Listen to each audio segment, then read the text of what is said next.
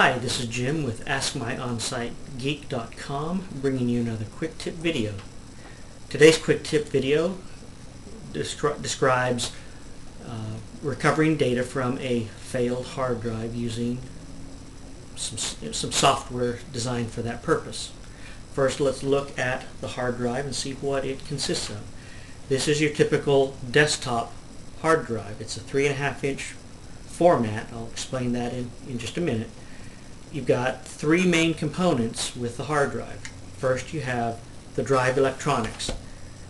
This has a little circuit board with logic designed to control the hard drive and just keep everything working like it should. You also have inside a stack of aluminum platters that have an iron oxide coating on them. It's the iron oxide coating that acts like a magnet. A lot of tiny magnets that store the data. And then you have this read-write head, one on top, one on bottom, actually two read-write heads for each physical platter.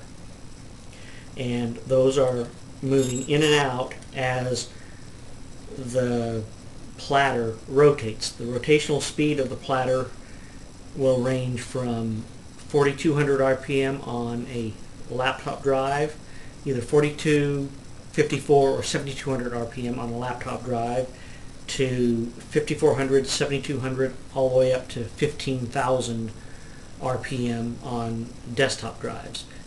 Typically the 10 or 15,000 RPM drives are reserved for server applications. But this is your typical 3.5-inch drive. 3.5 inches refers to the diameter of that aluminum platter. So you've got the aluminum platter with iron oxide and these read-write heads that are essentially floating on top of the platter. They're not physically touching the platter, they're in very close proximity. So as you try to read or write from the computer, you're moving this head in and out as the platter rotates. So there are several failure mechanisms. You can have the drive electronics fail, in which case you're not going to have virtually no success with the software. You can have the read-write head fail. You can have, in the event that the read-write head actually comes in contact with the platter, you'll have at least localized damage on the platter. If you have enough contact, you can actually damage the read-write head, in which case you'll have very little success with the software. If you have localized damage, in other words, if the read-write head touches in only certain spots, those spots become damaged and you won't be able to get data from those. That's the best scenario when the software will be a benefit. Obviously it depends on the failure mechanism as to the effectiveness of the software. In the event that the software can get data, it'll be hit and miss. In the event that you have more damage to either the disk and or the read-write head, the likelihood of getting data with software goes down considerably.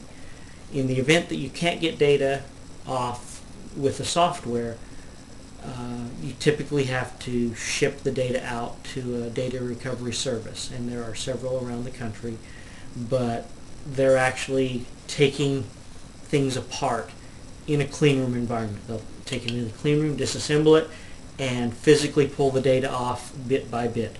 It tends to be quite expensive, and their ability to get data is actually quite good, but it is rather expensive. It all depends on the value of the data. The takeaway from all this is back up your data. It's a whole lot easier to prevent the problem than to recover once you've experienced the problem. You can see other quick tip videos at callmyonsitegeek.com. This is Jim keeping track of your IT landscape so you don't have to.